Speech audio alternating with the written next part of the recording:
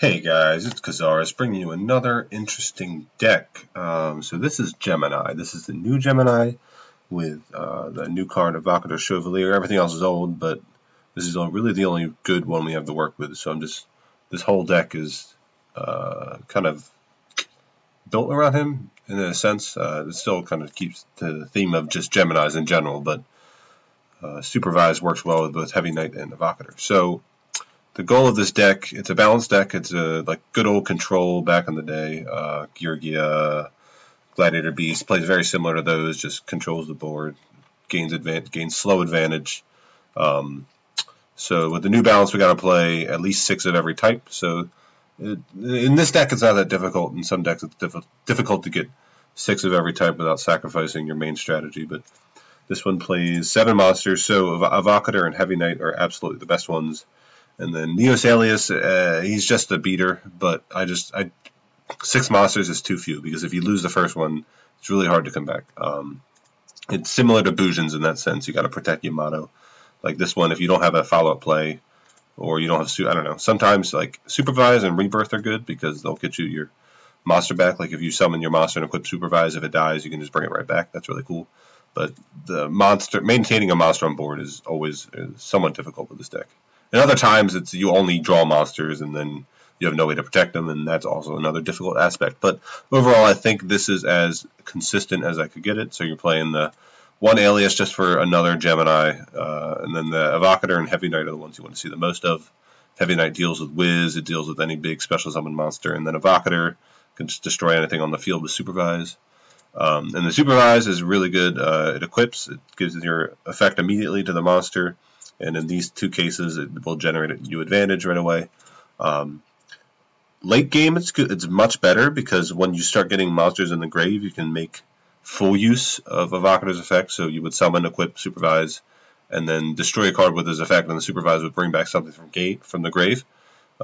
Early on, it's still good, but it's just not as good as it could be, because Evocator is still popping a card, but you're not getting the full value out of Supervise. But it's a mandatory 3 of, because it works with all your monsters. And then for hire is the tier 0 deck of the format. If you're not playing it, you're playing cards to counter it. So that's how tier 0 works. Unfortunately, so I try to make all of my non-meta fun decks as competitively viable as possible. So we're playing the 2 Chalice and the 2 Super Rush. You could play 3 Chalice. So the Super Rush are something you could go on back and forth on. I play Econ, I don't know. These are the 2 slots I'm back and forth on, like Econ and stuff like that. But I'm just trying these for now. They worked pretty well. And then 3 Canada, they summon a little guy, you flip it face down, they pass turn. That's about it. I mean, sometimes they set back row, but that's just how the game works out. And then Floodgate, same concept as Canadian. Not as versatile, because you can only do it on summon and not during the battle phase, but it still serves the same purpose. You just flip it face down when they summon it. And then the 1 Rebirth. I don't like more than this. You already have the Supervises.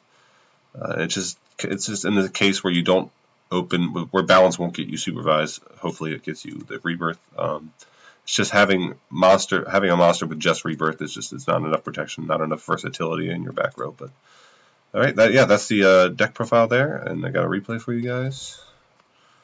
My career was about to level up. Nice. So I think it was this one was this is the for hire game. So a platinum tier, unfortunately, the for hire players aren't too competent. They have like way more than 20 cards in their deck, and it's a nightmare. But regardless, the deck is still for hire, and I just want to showcase how it does against that deck. So let's get into it here. Yami versus Kaiba, or Yuki versus Kaiba yet again. I go second, which is not ideal. You want to go first and just summon a monster, set 2 or 3, and pass. But roll with the punches here. Yeah, I think he was playing. I think he was just excuse me. I think he was just messing around with a bunch of just Jinzo cards in his deck. I looked afterwards, but yeah, he starts pretty strong here. Beat Wiz, or beat searches Dinah, I think. Yeah. So I'm going to bait. So the good thing about Heavy Knight is he immediately clears Wiz. Like, I summon the Heavy Knight, attach the Supervise, he has to negate with Wiz here. Otherwise it is attack and clear as Wiz. I don't think his back row was anything relevant the whole time, because I just clear his beat here, and now he just He's stuck with a whiz on the field. Yeah, I don't know. This is... I think he doesn't have True Nade, so he's playing Spiritualism, but I don't know why he just used it there. I would have just kept the bluff. But yeah, now I just resummon Heavy Knight, banish the whiz, deal with it, Floodgate the monster. He Tretches here. He probably could have Tretched my beat in Heavy Knight last turn. I don't know why. I feel like he would have still been in the same position. It just would have taken me another turn to resummon the Heavy Knight since I had a second one. But I didn't have to Canada this here. Actually, yes, I did. No, yeah, my Heavy Knight was in defense, but I didn't have to. I mean, I still had a monster in hand, but I just wanted to get this game over with as quickly as possible because he's in the same position. So yeah, set a monster, attack, attack, attack. So yeah, deals with for hires fairly well. I built it too, so I hope it would. But yeah, that's that replay there, and I just want to do a live duel for you guys. Hopefully we get another for hire deck, someone a little more competent. But I'll take anything at this point. So we're getting close to Legend. Been grinding a bit. I've hit Cog 11 times, so I am so bored of it. So it takes a lot of dedication for me to hit Cog again, especially since I start off at like Platinum 1 instead of Platinum 4 these past few months. I haven't gotten it since like April. But yeah, it's just been very boring for me. I just like to screw around with fun decks now, just play in tournaments competitively. I just don't really mess around with the ladder much anymore. But we're up against a Shizu, Jesus, I can totally wrong it. A Shizu Ishtar, the Gravekeeper goddess. Yeah, I remember back when Gravekeepers were legit way back and when. So this is a good hand. Chevalier. People usually hit the middle back row, so you want to set the Rebirth in the middle, because that's the most useless one, and then the Canada and the Chalice. I'm going to pass turn here. I don't know why. I appear to be lagging a bit. Frame drop, I'm not quite sure. So yeah, he's going to... Oh, this is a 30-card deck, I just realized. Geminites, maybe? Could be a Sealed Tombs deck. It doesn't really affect us that much. I don't think I'm going to play around the wall of D here, so I'm just going to go for it. Attack. So this isn't really that great of a replay, especially if this goes through like I think it will.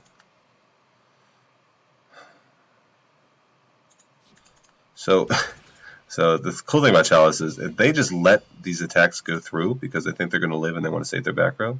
Okay, never mind.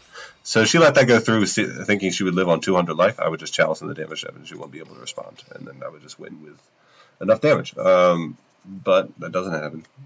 She's going to pass. So she has Sphere Karibo. So maybe Gemnites play Sphere Karibo. I don't know. I don't know what skill it would be. Like Gemnites with Sealed Tombs? I don't know why. It just sounds weird to me. Like Furries played Sealed Tombs against Amazonas and... No, for the Spellbook matchup, but Spellbooks fell out of favor. I'm going to get Alright, so I'm going to get Lava Golem here. That's fine. I have Chalice. And, oh, nope. What? Oh, what What is happening? NMCR, I haven't seen that since Psychics in freaking August of last year. What is happening? Alright, well... This is fun, boys. So, rebirth my Skull Servant. Just start swinging. I don't even care anymore. Just get me out. Whoa. What? Okay, let's take a look at this deck, guys. I am confusion. I have no idea what's happening.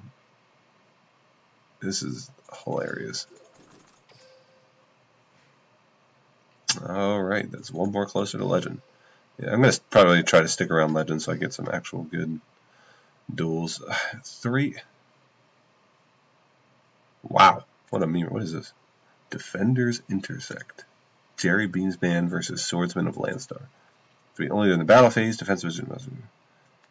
Huh. Alright, well that was a meme deck, and we destroyed it. So I have no idea what was going on. But yeah, that's the deck.